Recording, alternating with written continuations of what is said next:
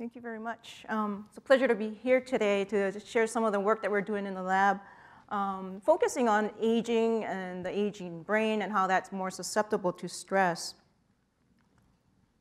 So this is a broad overview of what I want to talk about today. I'm going to define stress, first of all, and then talk about how that affects the aging brain and can lead to cognitive deficits broadly. And talk a little bit about what I think is the hopeful aspect of our research, and that is to determine whether we can find any interventions to prevent and treat these conditions. So stress, everybody says they've experienced stress. It can come from giving care to a loved one who's ill. Actually, the caregiver stress is one of the most significant stressors and does increase the risk for Alzheimer's disease, according to some epidemiological studies. Many of you are probably familiar with this and not having enough hours in the day to meet your deadlines. I certainly don't have enough. For me and many of my colleagues here, the stress of obtaining a chunk of that limited NIH budget is always a consistent and chronic stressor for us. Certainly, we're all familiar with the current political climate. And so all of these together can exert a strain on the body. And we need to be able to cope with these stressors. And the word stress actually is derived from the field of physics. So Hans Selye first coined that term, took the term stress and applied it to this strain that we experience. And that's why we use that term stress, and it usually has a negative connotation, but really I want to emphasize that we need to have a stress response in order to survive. And this is just a very brief cartoon of a normal, healthy stress response. And as you can see here, a stressor like the lightning bolt hitting your head here activates the hypothalamic pituitary adrenal axis. And this initiates a whole variety of physiological responses that are normal, and it should help us to cope with a stressor once we encounter it. One of the most important aspects of this system is the feedback. So this negative feedback arrow here tells our brain to stop once the stressor is no longer a threat to us. And hopefully that's what will happen when I step off this stage for me. So this is a tightly regulated response. It's a normal response that I mentioned earlier, and it helps us to cope with stressors. However, if we're exposed to chronic stress, or if this system somehow becomes dysregulated and chronically turned on, for example, or chronically turned off, it can result in a whole variety of different conditions. We are usually associating chronic stress with development of depression, anxiety-like behavior, anxiety and psychiatric conditions, but it's also associated with development of things like cardiovascular disease and diabetes and impairments in reproductive function. So how does this stress and chronic stress impact the aging brain? The aged brain is more susceptible to stressors, and we are using animal models in the lab. I'm a basic scientist, and we use mouse models to study how stress affects the brain. And so in this experiment, we took old and young animals, and we exposed them to a variety of different stressors over the course of 2 weeks. And then we asked them to tell us about their learning and memory. So we asked them to solve a maze. And in this paradigm, animals that learn the maze effectively, like these normal, non-stressed animals shown here in blue, will solve it quicker and quicker over the course of time. We found that these young, stressed animals were slower to learn this task, but eventually did learn it and could remember it. But as you can see here on the top, the aged, stressed animals just didn't learn it and of course, couldn't recall it in the end. And work in the field by many, many others have identified different regions of the brain that we know are influenced by the stress and are also involved in cognitive function. And I'm going to just show you a little bit of data. Whoops.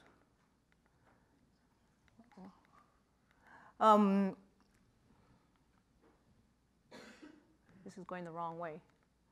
Okay. A little bit of data from the hippocampus here, and I really like this brain region, not only because it's involved in my research, but it has a cool name.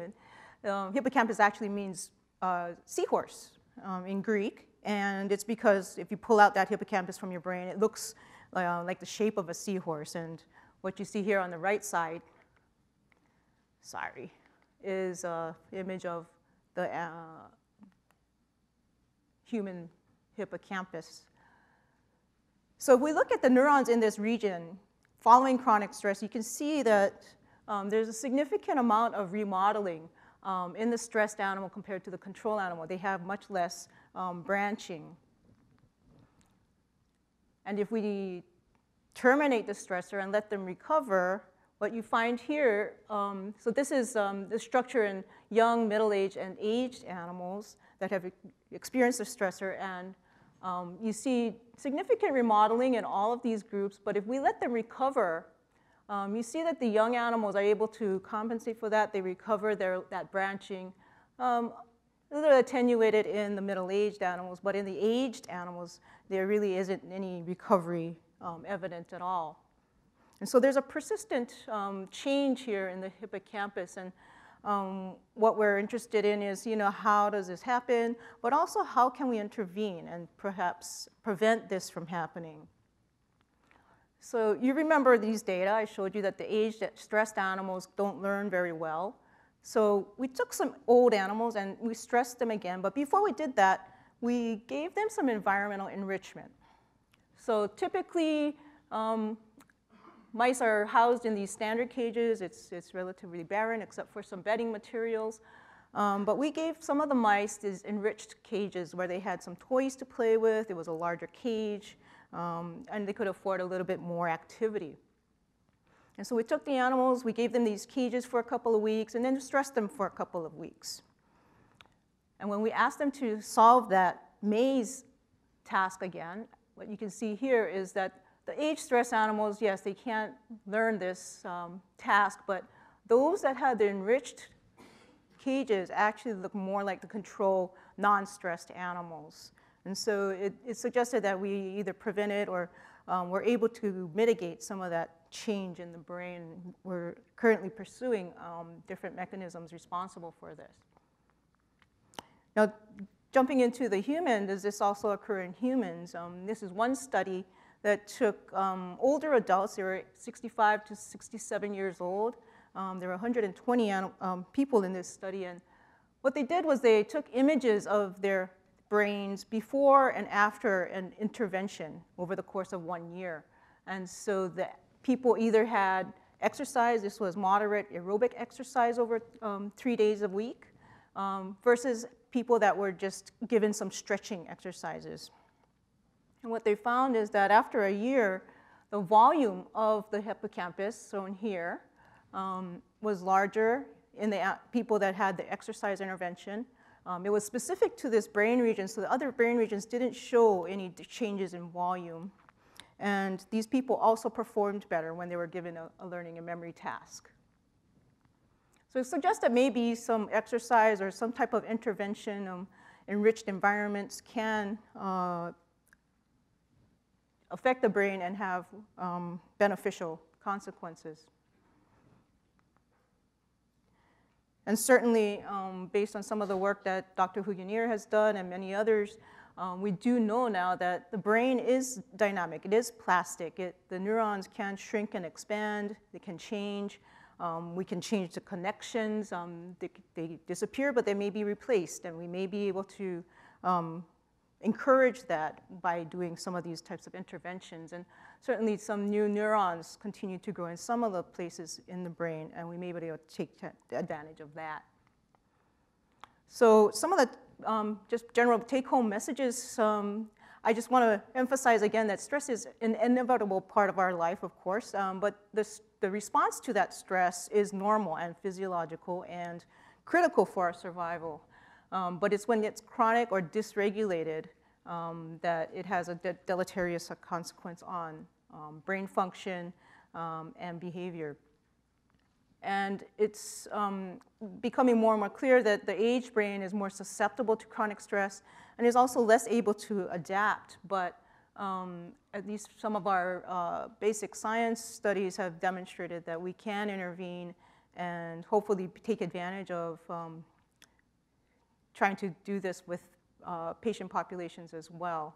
And finally, I think that identifying biomarkers or markers of brain function is something that we're really very interested in, because it's hard to take you can't take a biopsy of the brain to see what its function is. But if we identify different molecules in circulation, perhaps that could give us a window into what the brain is doing and give us an idea about its health. And finally, I just want to acknowledge a lot of my colleagues at Hopkins, as well as our collaborators that have been involved with this work. Thank you.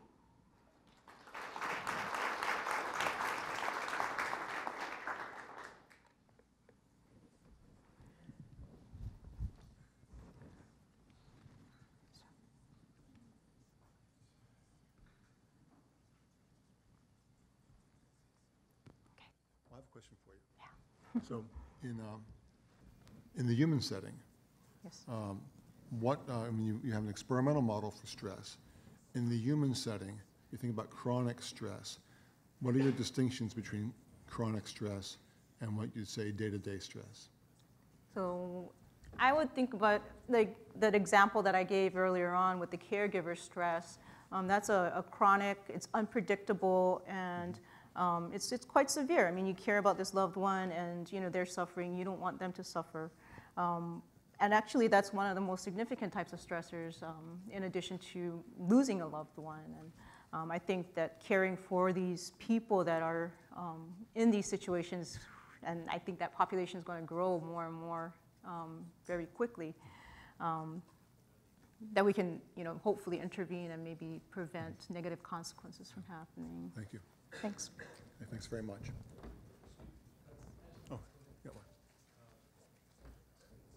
If you go into many assisted living centers and, I guess older communities, what can you do in these situations? I see people just sitting around doing nothing almost, and I wonder your work in terms of enriching the environment. Any studies going on there that may have an impact in that area? Mm-hmm. So thinking about the animal model and translating it into the human situation, I would think of it as encouraging social contact and more activity, of course. You mentioned that they're just kind of sitting around and there's really nothing going on. But I think engagement, social support, and I think Dr. Ketzel is going to talk about some of the interventions that they're doing with Alzheimer's caregivers. And that could also have beneficial effects in keeping loved ones at home and keeping them in a comfortable environment, but also taking care of those caregivers that are under significant stress too. Thank you so much.